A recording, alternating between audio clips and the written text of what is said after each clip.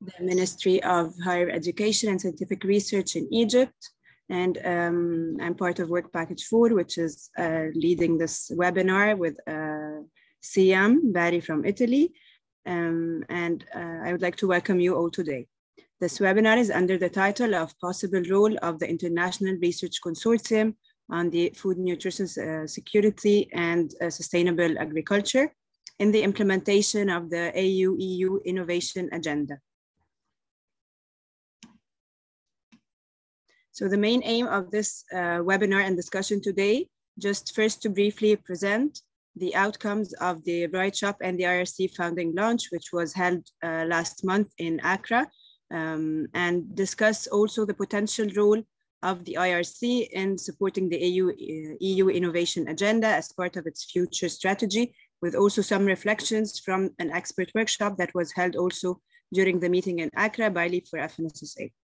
So just to briefly walk you through the agenda today, we will start by a presentation from Dr. Irene Frempong, the coordinator of the LEAP for FNSSA project, which she will be describing the IRC and the final manuscript of the document of the IRC. And then Dr. Vincenzo Lorusso from the European Commission will be presenting first the AU-EU Innovation Agenda and then discussing the possible role of the IRC. Afterwards, Wari from IITA will also be presenting some outcomes from and recommendations from the workshop on the innovation and entrepreneurship, and also reflecting on the innovation agenda. And then we will open the floor for discussion, so everyone has the chance to ask all the speakers on the topics mentioned. We will start by the presentation from Dr. Irene, reflections on the founding launch of the IRC. Dr. Irene, the floor is yours. I will share the screen now. Okay, thank you very much, Nohan, for... Yes, yes, good morning. Good morning, can you hear me? Yes, we can hear you. Yeah. Thank you for putting this webinar together. Thank you to Kakalo and to everyone for joining. Good morning to all and sundry. This is our last webinar for the LEAP for FNSSA project officially, so I'm excited about it. And I feel that all the participants together with others have contributed to this incredible achievement of the LEAP for FNSSA project. So what I will do just to introduce the webinar is to touch a little bit on the launch of the International Research Consortium and maybe highlight a few elements that may be relevant for the main presentation we'll be taking from Dr. Vincenzo. Next slide, please. So two main things that I will do. I'll show a slide on what the IRC is about, and then the implications of the launch of the IRC. Next slide.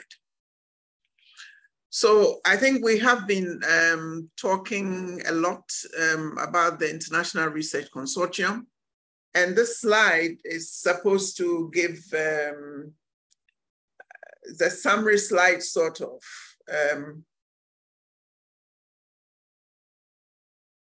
And I wanted to put everything there so that I can speak to the issues of the IRC. Now, we will describe the International Research Consortium as an AU-EU bicontinental platform. We are describing it as a network of networks that links all actors in research and innovation in Africa and Europe, in all the 82 or so member states, to advance a science-led growth in a sustainable manner, but on food security, nutrition security, and sustainability. And we're saying that this will be done based on equity and based on common priorities of the two continents, with the intention of ensuring that we're scaling for impact, and we're sure that we will have global spillovers if we're able to do that effectively.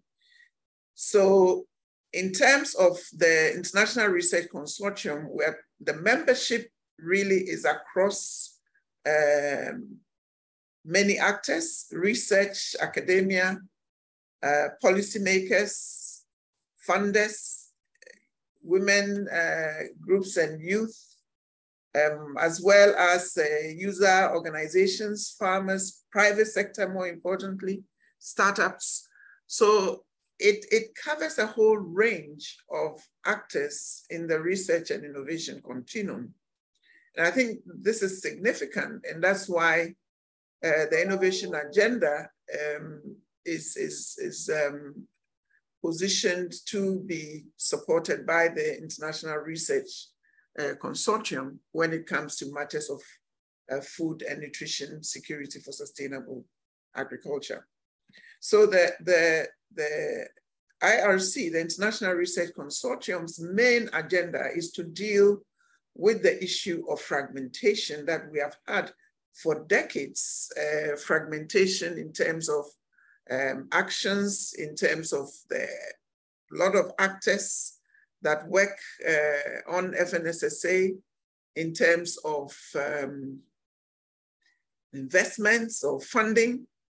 And this fragmentation is so is pervasive, if I can use the word, that you would find a lot of duplication in terms of advancing the work of on food and nutrition security. A lot of duplication that needs to be dealt with, and therefore it undermines the impact on the investments that have been made and that continues to be made. And so this is the central issue that has been mandated to the IRC. And that we think the IRC is going to confront that by putting forward a coordination infrastructure, which is weak or sometimes not even existent, and also putting forward knowledge management mechanisms, frameworks, and dialogues on FNSSA. Through that, we hope that we will build the necessary coherence and synergies to improve coordination of programs, of actions, and across different actors. Now, so the IRC is organized, and I've put the governance and coordination structure. The intention is not to talk about it, but to show the four elements of the IRC, how it is organized. It has a strategic component. It has an advisory function component. It has a support function component, but more importantly, what I want to speak on is the operational function component. And you will see that the IRC intends to work with groups, and these working groups will be formed based on a number of things, based on themes, based on interests, based on maybe strategic focus, depending on what's going on. And at the operational level, we're seeing that we're going to work from local level through national levels, through regional and continental levels. So it sort of has all the cascading effect from local agendas right down to continental and global as a way of ensuring we contribute to the agendas from the local setting where innovation actually is expected to happen and co-created through to addressing national agendas, regional agendas, and of course, global agendas. So this the configuration that is being anticipated when it comes to the IRC. And this is what positions the IRC to be supportive of an agenda like the innovation agenda. Next slide. Again, on the IRC, because we're going to listen to the innovation agenda, I wanted to highlight the 5 elements of the functions and services that the IRC will be responsible for. The first is to work towards increasing synergies and coherence between actors. I've mentioned a whole range of actors, and these actors are the same actors that would, as it were, implement the innovation agenda. It will work to increase access to a learning environment and a knowledge base, including monitoring, evaluation, and learning, and capacity building. This is central because at the end of the day, the strategy of ensuring that we avoid duplication is ensuring that all actors have the opportunity to know what is going on in terms of FNSSA, which projects and initiatives are ongoing, which partners are working on what and with whom and what time, who is funding it. Now, we believe that this entry point is what helps to reduce duplication and, of course, improves coherence of actions. The third part, of course, is capacity development. That, is the elephant in the room. If all that we're going to do and all we expect to do and the impact we've put for ourselves would happen, capacity development should be at the core of everything on both continents. And I see that as we listen to the innovation agenda, the element of capacity, particularly for science, will be highlighted very clearly. Again, fourthly, we will tackle the issue of sustainable and inclusive governance structure to ensure that across the actors of the International Research Consortium, from local level through to continental and global levels, all actors will have input into decisions depending on the roles that they play. And that's how we can ensure that local priorities and local interests are also feeding into final priorities at national, regional, and continental and bicontinental levels. Lastly, strengthening the science policy interface is something that we have worked on even in the Live for FNSSA project.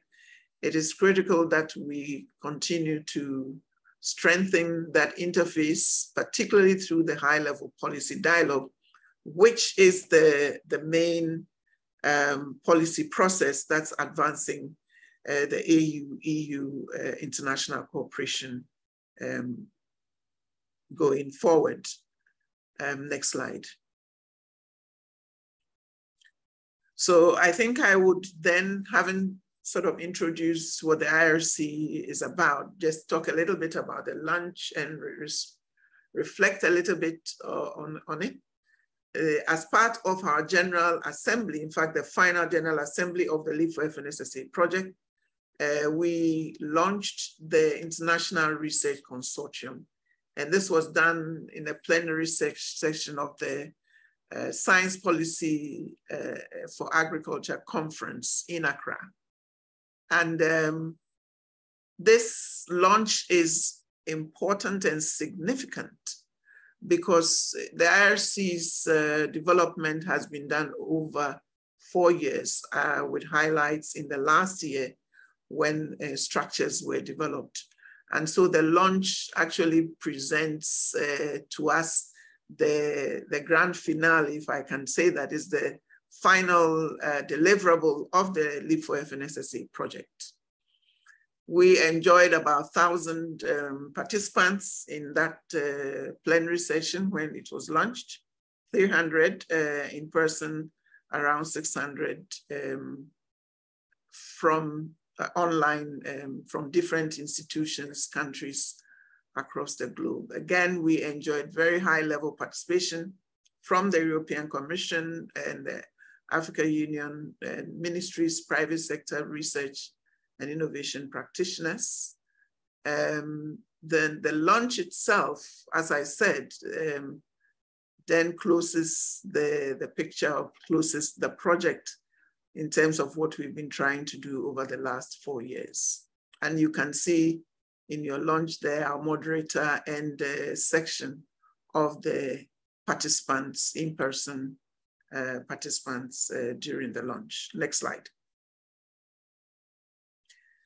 Now, for our next presentation, I want to also highlight that the launch of the IRC implied that we have put forward 3 success factors for its operationalization and therefore has implications for the implementation of the innovation agenda.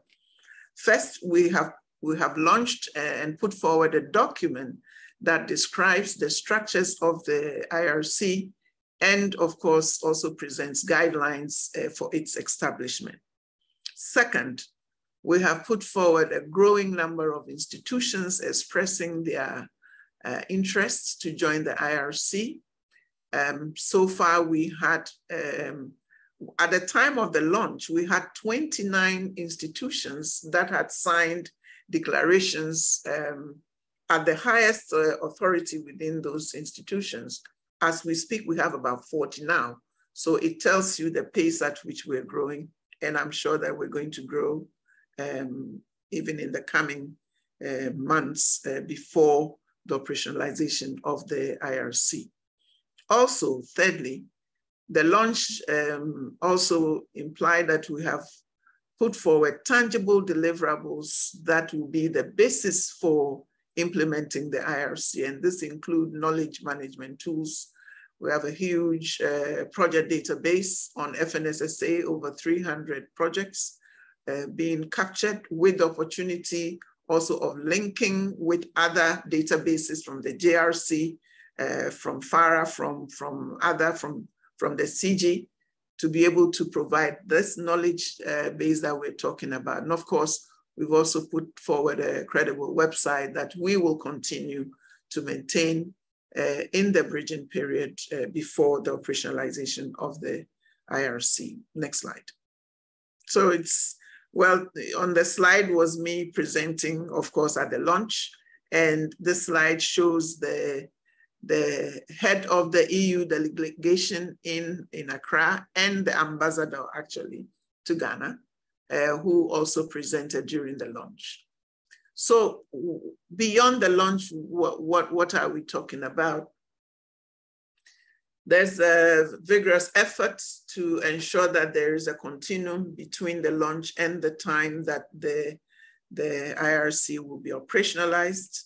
We're going to focus on enlarging the membership of the IRC, strengthen institutional commitment in member states.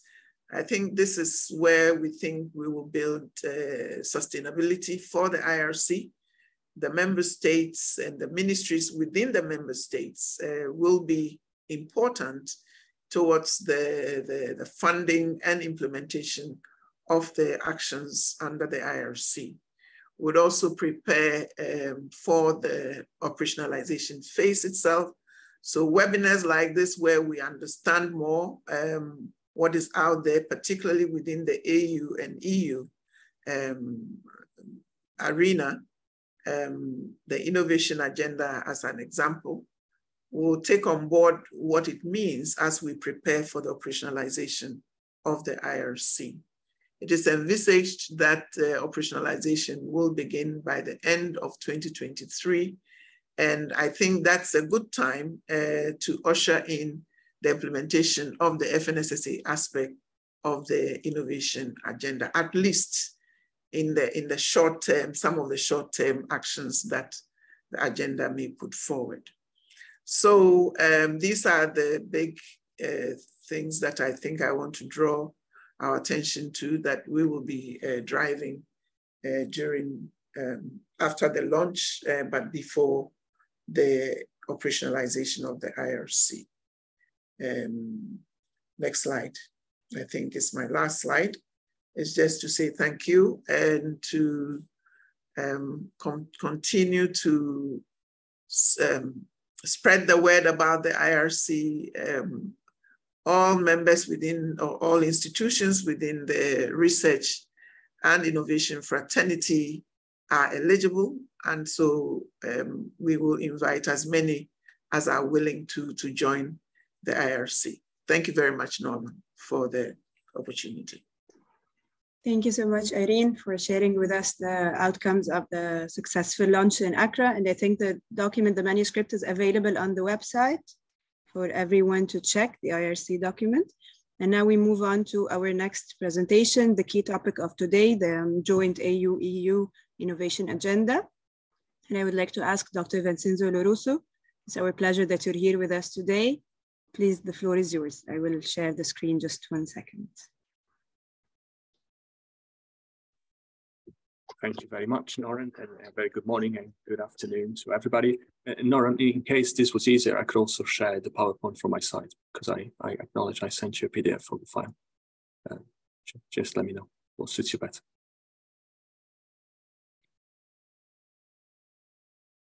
It's whatever you prefer. I have it here with. Okay, so yeah, perhaps let me try and share from my side so that I can control it while I talk, and unless then the display is not as nice as from your side, because sometimes we do have some spots.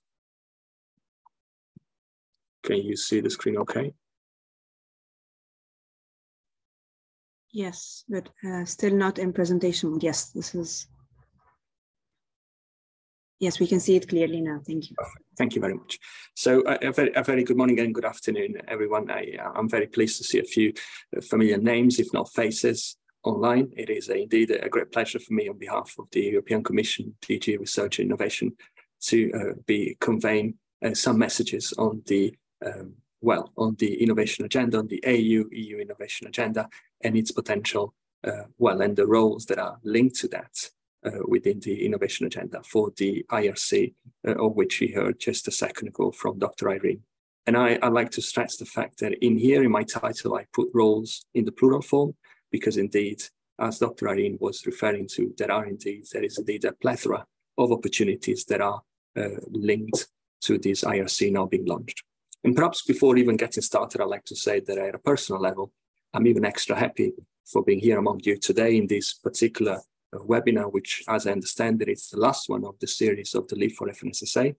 And I like to say this because indeed no later than 2 years ago, when I wasn't at the Commission yet, and I was actually on the stakeholder side working in the area of indeed EU cooperation in the pharmaceutical sector, but also at the interface with the public health and rural development in cooperation with countries such as Nigeria and Uganda. I'd indeed become a fan of these webinar series, and I indeed discovered them on YouTube and started following them with vivid interest. So for me, it's a particular extra meaningful opportunity to be here today on this last webinar of series, which of course they're going to be renewed in other formats, I'm sure. And as we get into today's presentation after this introduction, I also believe that it is not only timely, but absolutely needed to talk about this IRC, and indeed to have to launch and implement an IRC, an international research consortium on food and nutrition security and sustainable agriculture, encompassing both Europe and Africa at these times that indeed are very much challenged at geopolitical level, but also when we look at a climate crisis from a climate crisis point of view. And everything inevitably is indeed very much intertwined and connected with food security. And food security in turn is also connected with global health. I like to say that food security is indeed global health. In just 2 years, as you can see from this slide, the number of people facing hunger or at risk of acute food insecurity have increased from the figures that you see in this slide, and accounting for approximately 350 million in 82 countries as we speak. Now, fueled by conflict, climate shocks, and COVID-19, the crisis is escalating, and indeed the provision of supplies that also help enhance productivity and sustainable agriculture are also occurring. Africa is inevitably very much affected in this whole global value chain-based system. And I like to say that it not only is the pandemic, not only is the war in Ukraine that are also importantly affecting provision and supplies of stable foods to Africa.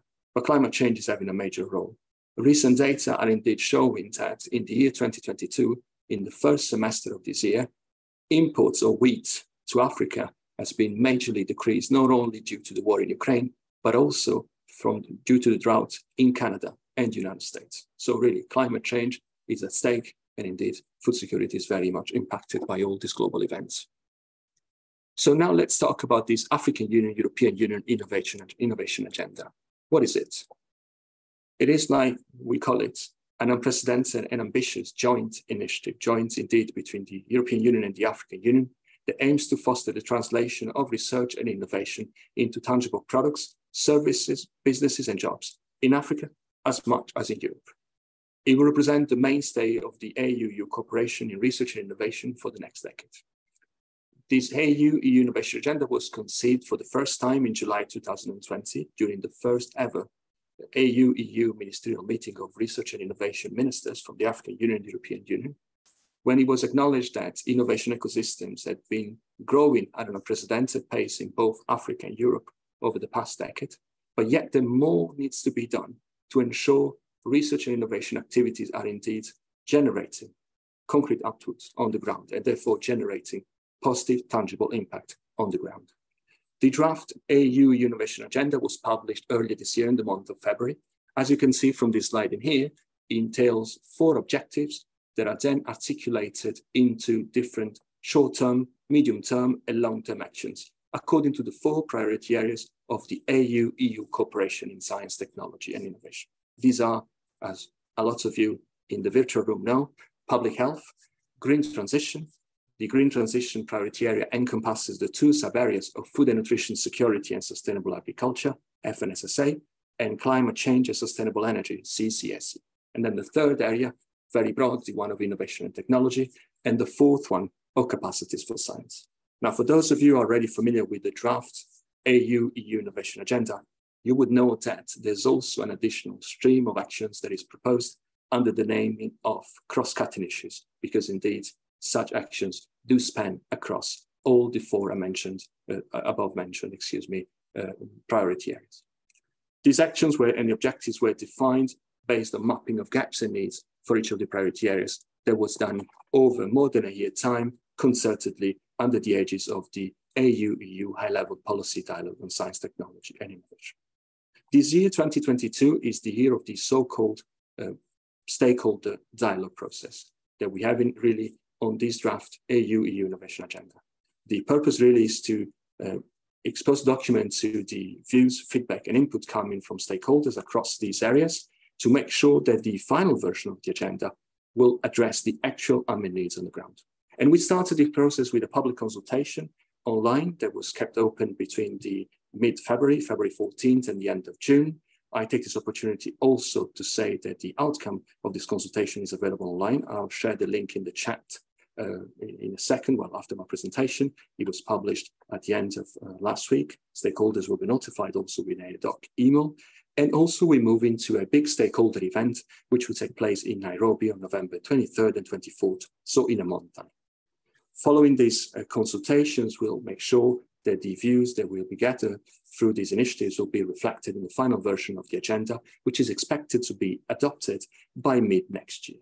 So the timing that we heard about the implementation of the IRC mentioned by Dr. Arin is indeed absolutely perfect, if I may say.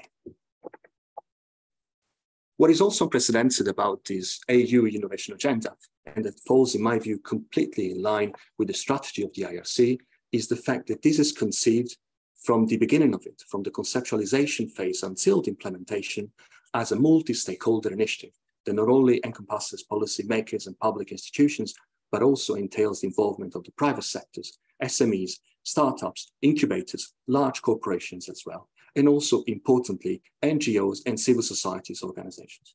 Of course, being wary of the importance and the need for involving women, youth, and vulnerable people as well. So these are points that will be also particularly flagged and addressed during the discussions of the stakeholder event in Nairobi.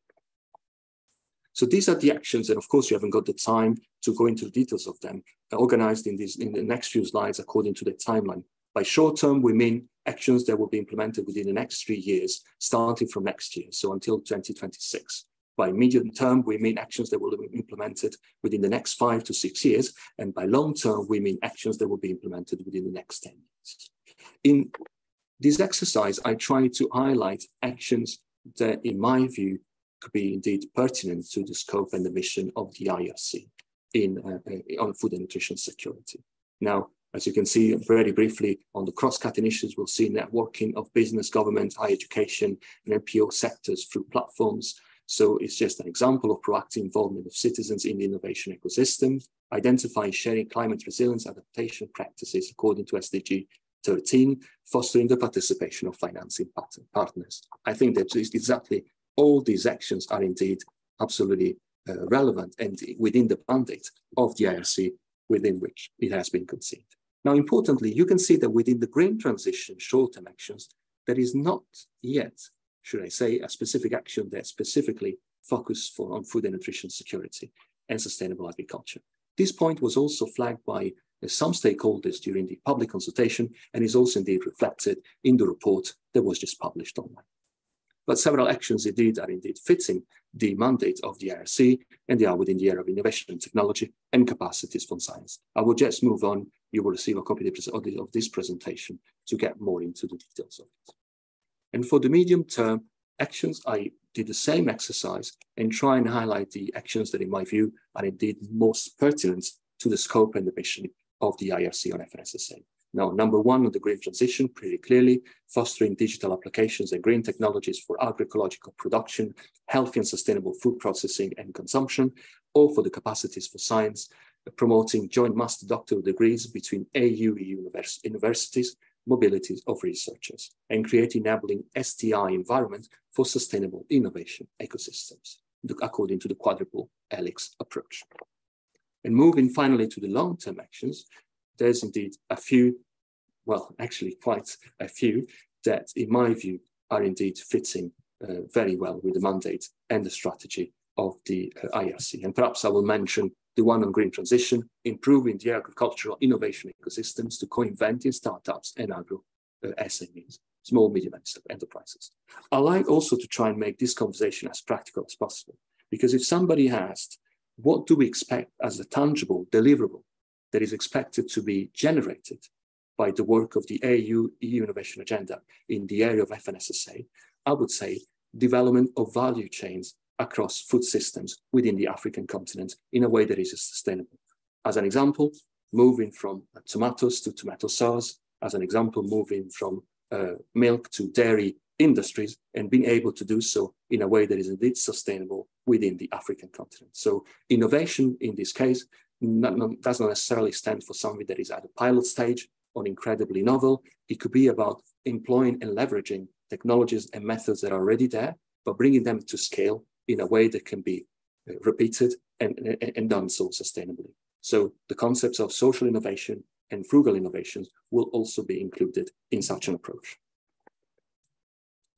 I was mentioning the fact that the online public consultation has been carried out until June 30th, and I've taken this opportunity to thank all those stakeholders, all those colleagues and friends that have provided their input to it. I saw a few names that indeed are familiar to me now, also thanks to the consultation. These are the main takeaways from the online consultation available by clicking on the link in here. So the consultation overall, the feedback we received very much welcome the agenda and endorse its objectives and actions. Respondents highlighted the need to build on the good results that have already been achieved by the joint work on the, basically on the cooperation between the AU and EU in research and innovation, including in food and nutrition security and sustainable agriculture. So no need to reinvent the wheel, but really to build and enhance the good that has already been done jointly together. Of course, involving different sectors, from the public one to the private, NGOs, CSOs, and so on and so forth. The need to enhance capacities, and this was also mentioned by Dr. Arini in a presentation, in terms of research infrastructure, training of staff and students as well, and including also providing mobility and exchanges opportunities, and funding was also very frequently mentioned. Importantly, respondents emphasized the importance of monitoring and evaluation results in order to make sure we measure the impact that is generated by the work of the agenda, and then we can look back and really take best practices on board and continue with them and learn from things that perhaps do not work as well. Last point is that while the public consultation acknowledged the huge importance of researchers and research institutions as the main beneficiaries, so to say, of the work of the agenda, the public consultation also acknowledged the importance of other stakeholders across the innovation value chains, including higher education institutions, but also schools, primary schools and secondary schools, local communities in both urban and rural areas, leveraging and protecting the indigenous knowledge and savoir-faire, empowering youth, women, and vulnerable groups, including persons with disabilities, and importantly, engaging the African diaspora. So with that, I'll link this to the upcoming EU Innovation Agenda Stakeholder event, which is taking place in a month in Nairobi. The event will also be possible to attend it online, indeed, by registering on the website, of which we find the link in here, although we are, of course, encouraging, when possible, presence in person, because indeed, as you can imagine, it allows really interaction and brainstormers, and therefore provides networking opportunities. Now, discussions will happen in plenary sessions and also in thematic workshops, and one of them will be entirely dedicated to food and nutrition security and sustainable agriculture. What's the overall goal, if I had to summarize it in a nutshell, of this upcoming AU-EU stakeholder event? It's actually dual. Number one, to gather further views on the innovation agenda, on the draft of the agenda, coming and building on what we have gathered already through the online public consultation, and at the same time, discuss on concrete implementation actions, and therefore start a process of co-creation of the implementation plan of the AU-EU innovation agenda. There will also be an innovation fair, the so-called Meet the Innovators, which will take place on the second day of the two. And in the spirit of the agenda, we will start some way, somehow, implementing the agenda through some training and information sessions in the morning of the second day of the event. Again, the link to the registration is here. I will also put it in the chat. Some invitations will start being sent out today as well. So really, this is going to be an ongoing and a continuous process for the next few days or a couple of weeks for certain. So we very much look forward to seeing you, hopefully in Nairobi, otherwise, if not, online. But please, if possible, try and make it in person. And with that, I'll lead into the final part of this presentation of what could be within this AU-EU innovation agenda, the potential role of the IRC. Well, first, I'd like to say that the IRC and the AU innovation agenda represent to one another an unparalleled opportunity that have not been there before. So really something that should be leveraged accordingly. And what could be the potential role of the IRC on food and nutrition security and sustainable agriculture within the context of the innovation agenda? Well, first of all, the IRC, I thought, could act as an enabler, a promoter and catalyst of what, in case you wondered, projects and program, and also funding opportunities, as was mentioned by Dr. Irene. Moving forward, the IRC could also represent a capacity builder, a capacity creator and builder indeed. I remember in some of the earlier conversations that I was lucky to have with Dr. Irene, she mentioned the fact that in a vision, she would like, if I recall it correctly, if I could quote her correctly, the IRC could be seen as a sort of bedrock for higher education and research institutions. I quite like the expression, and with that spirit, I believe the IRC could do so, indeed, in both human development and research infrastructures. And I truly believe that these two aspects need to go hand in hand. We cannot build and enhance infrastructures if you haven't got the right skills on site. And therefore, doing so interacting with students, researchers, farmers, organization of the former as well, the different categories indeed. The IRC could also represent a network maker. By network maker, to who? Stakeholders and organizations across sectors. I liked the definition that was used earlier on and also reflecting the concept note that the IRC is indeed a network of networks. So, I mean, what entity, if not the IRC, to represent a network maker in this space? The IRC could also represent a stock taker indeed, looking back, taking stock of what was done with a forward-looking insight, and basically to build on the good that was generated in terms of projects and programs in the same spirit of the AU as the AU-EU innovation agenda. Also a forward-looking strategic reference in this spirit to who? In this case, to stakeholders and organizations that indeed may approach the IRC and at some point decide to be part of the consortium. And I'm very pleased to hear about these 40 expression of interest institutions that have already signed declaration. I think it's extremely encouraging and exciting to hear about this, but I think it's also important as the work and implementation of the IRC moves on with years and new organizations are created, they can also then refer and then learn about the IRC and then possibly join while the organization really increases in size. So I think that's also pretty exciting looking ahead. The IRC could also represent a steady interlocutor for who, in this case, the policymakers, and therefore the AU-EU high-level policy dialogue on STI, which is indeed, as Dr. Irene was mentioning, the platform, the policy platform when the long-term policy priorities are established for the AU-EU cooperation in research and innovation. Something for the HLPD to touch base with regularly and indeed learn from what's happening on the ground.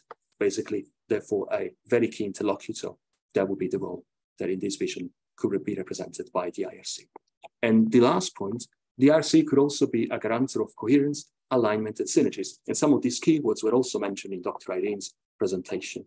And for what, again, also vis-a-vis the policy. And this is also a role that is expected out of the IRC in the upcoming stakeholder event, in the FNSSA related workshop, where we will expect indeed to make sure that initiatives are shared, programs are shared, because there's quite a few, regardless of the funders and regardless of the institutions. But what is important is indeed to try and maximize the impact on the ground by creating alignment, if not, hopefully, synergies. And that will be my last slide. So all in all, the IRC could be indeed a key implementer of actions of the AU-EU innovation agenda in the area of food and nutrition security and sustainable agriculture, but also beyond, especially in the area of capacities for science and innovation and technology, if we use the priority areas definition of the AU-EU cooperation in research and innovation. With that, I would like to thank you all very much for your attention. I'll be more than happy to answer any questions if time is allowed for that. Thank you. Thank you so much, Dr. Vincenzo, for this very informative and very interesting presentation. I've also added the link to the stakeholder event you mentioned in the chat box for everyone to follow. I think, yes, we have time for questions, but maybe we just briefly have our final presentation and then we open the floor for discussion. Thank you. So I would like to ask Wally Aguioy for the final presentation, insights from an expert workshop that was also held in Accra last September on innovation and entrepreneurship. And he will also reflect on the innovation agenda just presented by Dr. Vincenzo now. Wally, please, the floor is yours. Okay, thank you so much, Dr. Noan and Dr. Irene for giving this opportunity. I don't know if it is possible that I control the slide on my end. That may make it easier if it's possible. Thank you.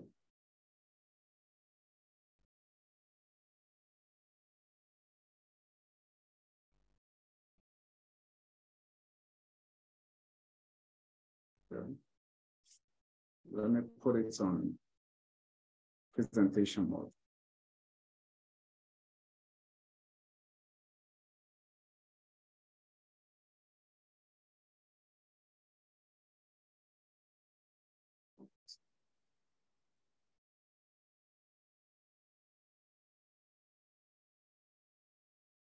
Okay, can you see this? Yes, we can see it now. Please go ahead, Juan. Thank you. So thank you so much once again for giving me the opportunity to present this. And basically, I'll be looking at some of the things that responded, some of the issues that Dr. Vincenzo has raised from his very insightful presentation. And my work is very simple. It's basically to get some insight out from the expert workshop that was organized on September 13 in Accra. And we discussed on various things on trade, innovation, and entrepreneurship. And there are few insights that came out from it, which are already even responding to some of the issues that Dr. Vincenzo has raised as some of the things that IRC could focus on. So as to manage our time, I will just go straight into the insights. Of course, I said by way of introduction, this was organized and it was a result of 2 studies commissioned by the Task 1.3 of the LEAP4 FNSSA. And there was an opportunity for the studies to be presented with expert opinion gotten, and there are some recommendations that emerged from the workshop. One of the first things that came out from it is the need to invest in transformative gender and youth approach, that this is not just about inclusiveness of just adding men, women and youth, or men and women, but basically going beyond that to look at what works, who are the actors involved in this, and also ensuring that there is a qualitative and quantitative approach to getting this done, to ensure that there can be a transformative agenda setting. And there was also a case about investing in capacity building, research and innovation to include gender and youth. And this is not just going to be a very easy way through. There will have to be difficult questions of why. Why do we need to invest in this? And this will be critical in going forward.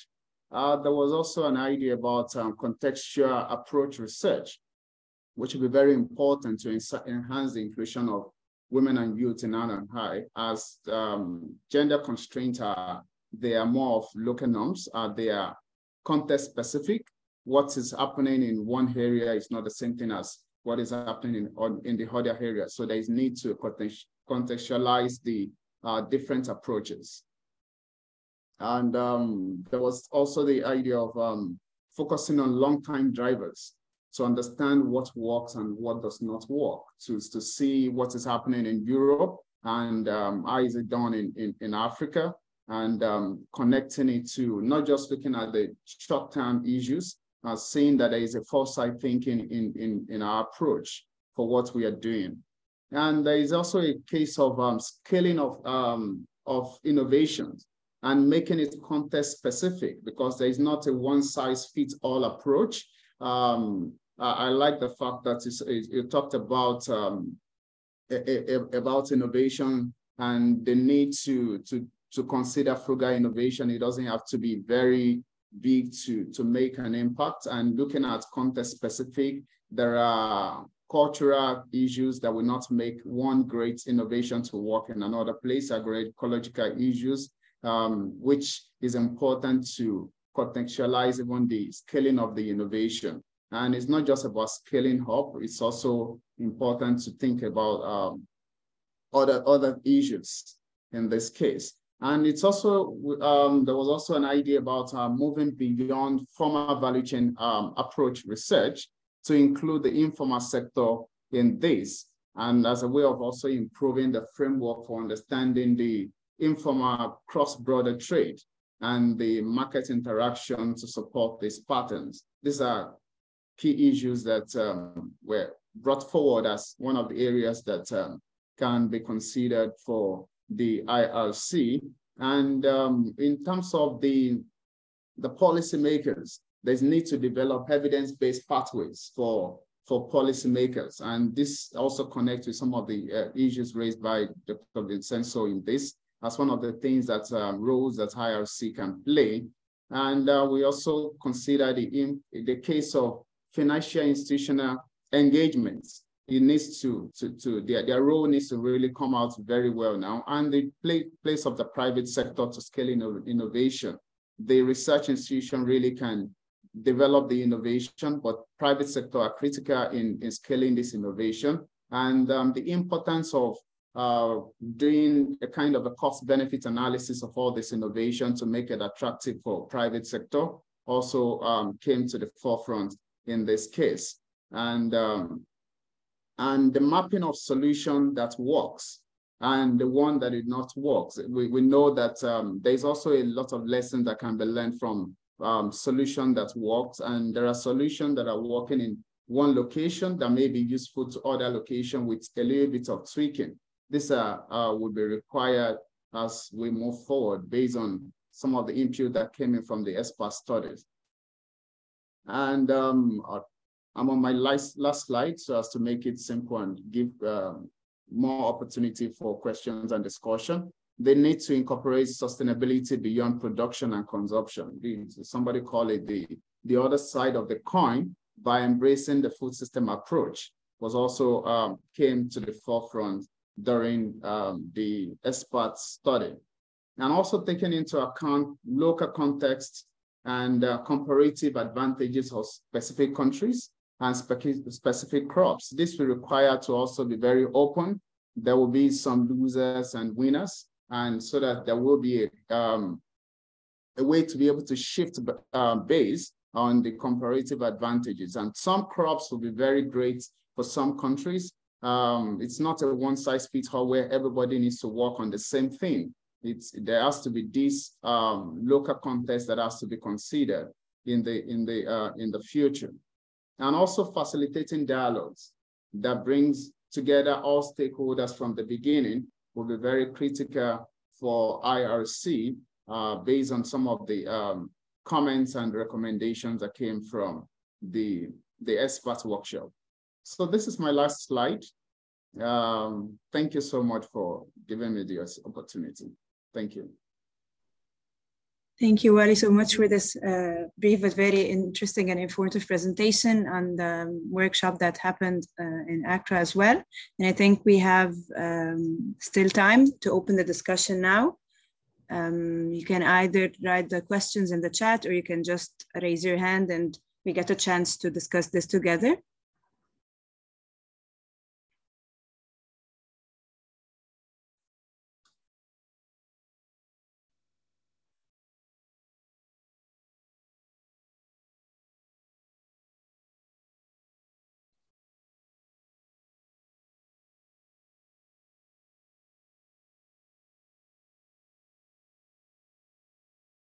So please, again, if you have any questions or points to discuss with all our speakers, they are available now. Just raise your hand. You can get the chance to discuss it with them directly, or you can just type your question in the chat box.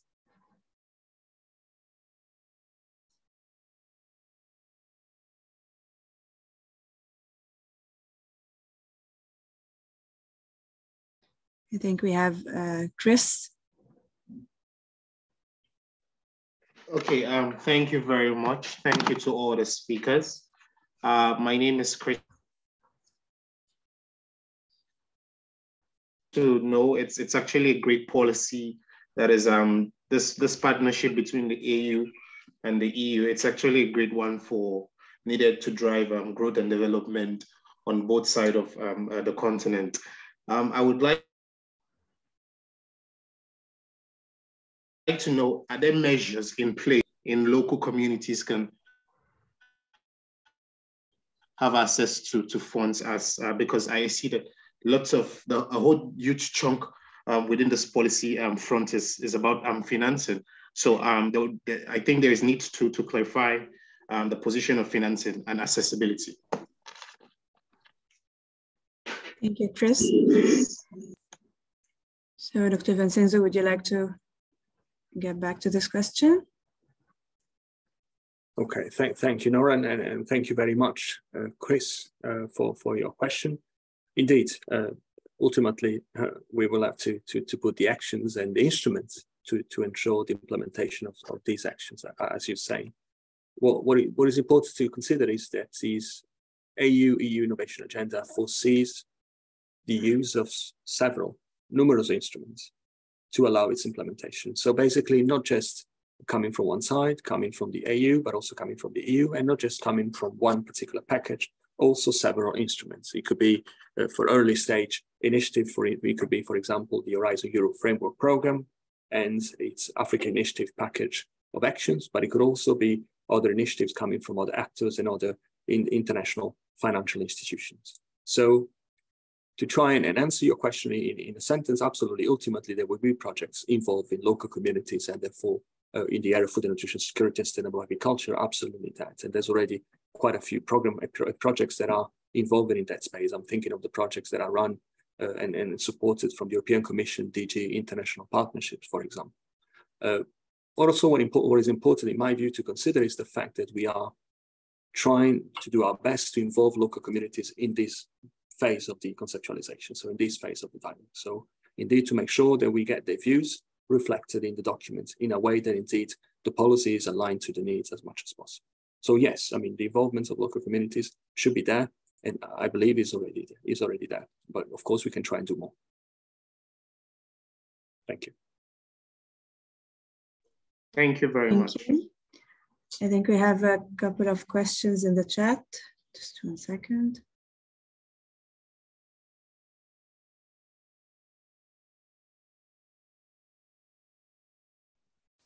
Nora, you are muted.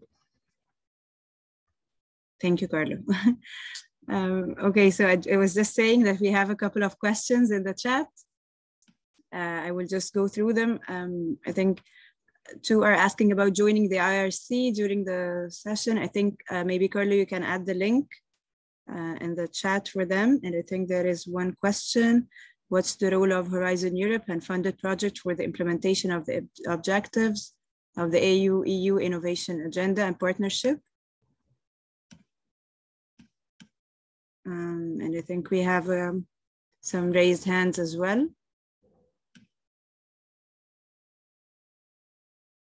Maybe we start by the ones raising their hands. We have Moses, please, the floor is yours. Thank you very much, Nohan, and all the presenters, Irene, Vincenzo, and Wale, I think was the last one. My name is Moses Osiri. First of all, I work with PASET, which is the Partnership for Skills in Applied Sciences, Engineering and Technology. We support capacities for science, if I may put it in your words. My question was, and first of all, to say thank you for the initiative. I think this is excellent. I also think it's helpful to bring together the capacities across the continents, Europe and Africa. And I think within the context of the food systems approach, this is very good to see. My question was, I wanted to request for a slightly higher or bird's eye view of this AU-EU innovation partnership within the broader context, how this fits in. I think one of the challenges we often have, of course, is there are so many things happening at the same time. And I think it's a challenge always to bring them together in a way that would achieve the type of impact that we want to see. So I just wanted to ask a bit more about how that things fit together on the bigger map or puzzle. Thank you, Moses. Dr. Vincenzo, please. Yeah, thank you, Nora. Thank you very much. So perhaps I will start from the latter question, and then we move to the one on Horizon Europe, if that's okay.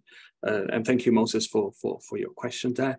Perhaps I don't mean to monopolize the screen, but perhaps if you let me share my screen very quickly, I will go back to a joint presentation that was given by Mr. Lukovic from Odenepad and myself at the UNGA Science Summit in New York, and perhaps trying to answer your question, Moses, on the policy context. Where does it all fit? So this AU-EU Innovation Agenda was conceived in line with these initiatives that are done at global level, like UN SDGs 2030 agenda, and at the same time at African and European level. So the AU Agenda 2063 and also STISA 2024 and CISA 1625, as well as the AUC, the DTS 2020-2030.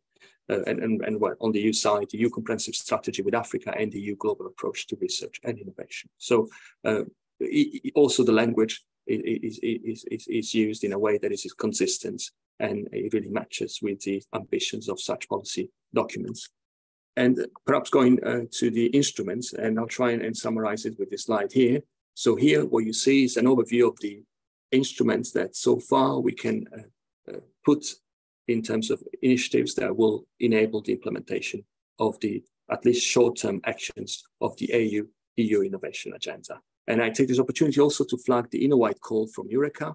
And if you just type Innovate call Eureka, there's opportunities there for SMEs from both Africa and Europe that are willing to really explore opportunities to sell the innovations, or to at least commercialize at some point the innovations within Africa and Europe respectively.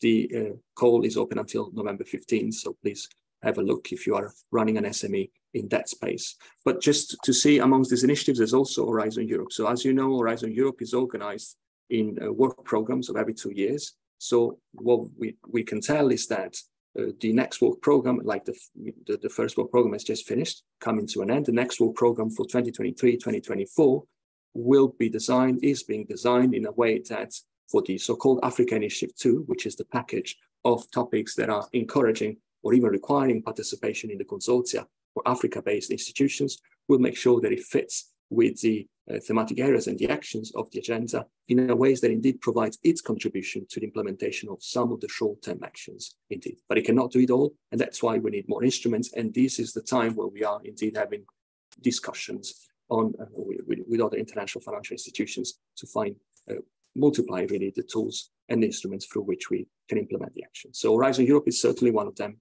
and the calls will be consistent to the agenda. Thank you. Thank you so much, Dr. Vincenzo. I think we have another question from Stefan.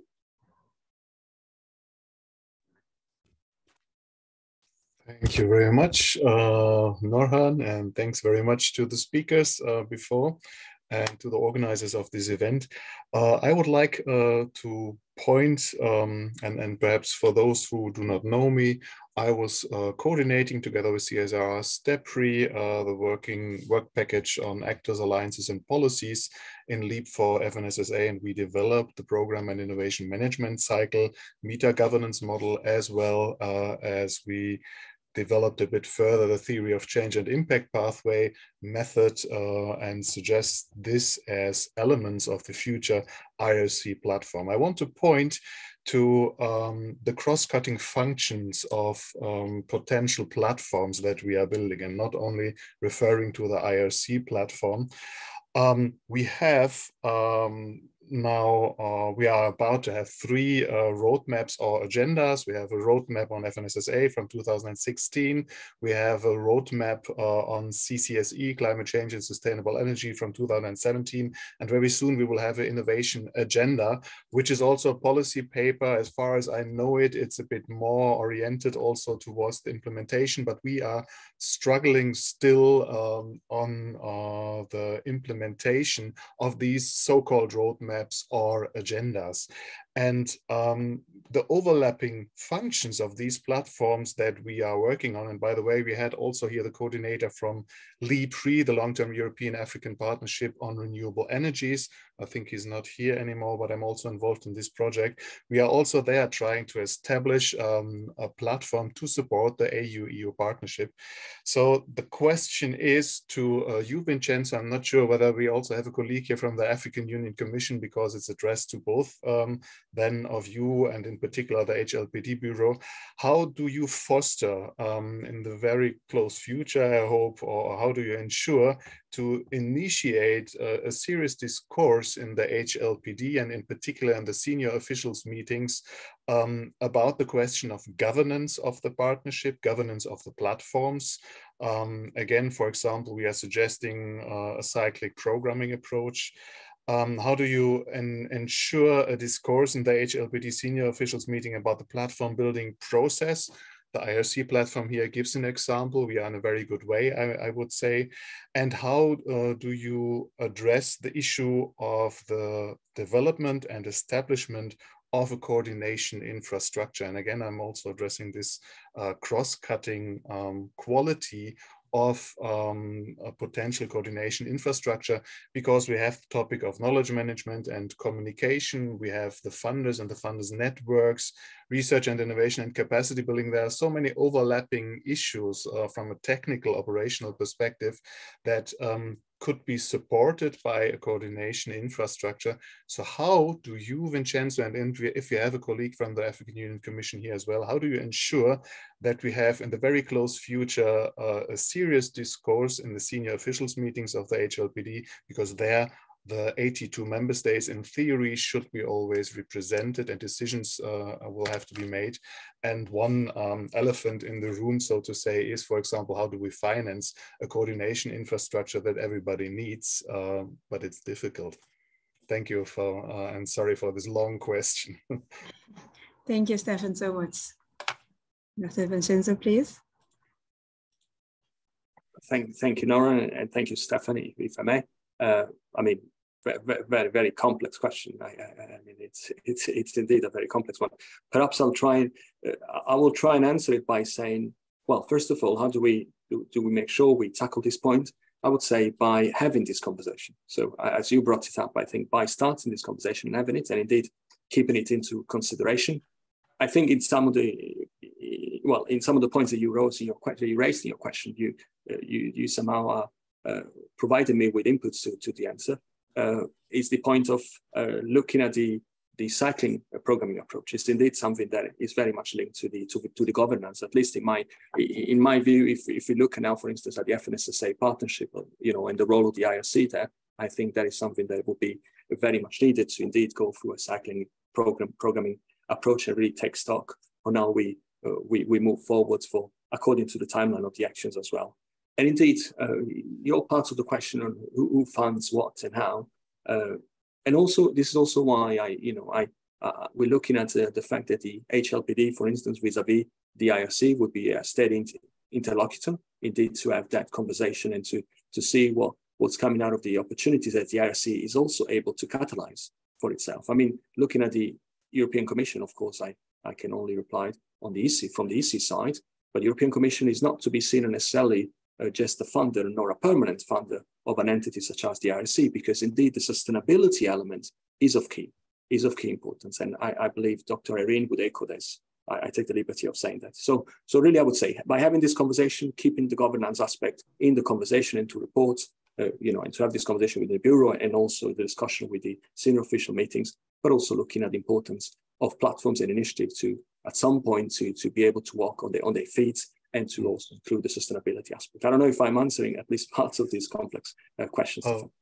Well, I mean, it was indeed provocative to raise such a question. Allow me to be very briefly, very straightforward. My suggestion here is that we reserve a time slot in the next HLPD senior officials meeting to discuss these issues and to invite projects, work package leaders or the coordinators of projects like LEAP for FNSSA, like LEAPRE, so that we can discuss with the potential 82 member states present these solutions that we found already here in the project, valuable solutions, and also to share the visions and what is furthermore needed, because these 82 member states, the ministries represented there, which are more than 82, these are the ones at least who make decisions on public money, on taxpayers' money, and there the decision will have to be made, how can we invest there in the future? And if we do not initiate a discourse there, then it is nice to have a conversation here indeed, and we share good ideas. This is important. But at the end, the decision makers should be aware about that and which decisions are expected from them. And I do not see this so far. So please take this as an inspiration. Thank you very much, Vincenzo. Thank you, Stefan. Thank you, Stefan. I think we have just time for the final comment from Irene. Please, the floor is yours. Yeah, thank you very much, Nora. Thank you, everyone.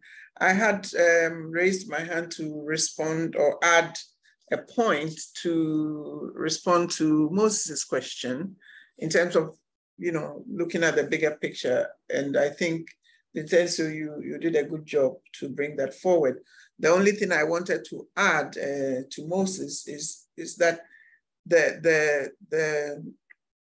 cooperation between the AU and EU is predicated on priorities that the HLPD sets. And of course, the first one was set on the food, nutrition, security, and sustainable agriculture. And as Stefan said, of course, a roadmap was developed. Then a second one was set on the climate change and sustainable energy, CCSC. Again, another set of projects and processes followed. Now we have at the center of it, the priority on STI, which again, I think the innovation agenda is advancing that.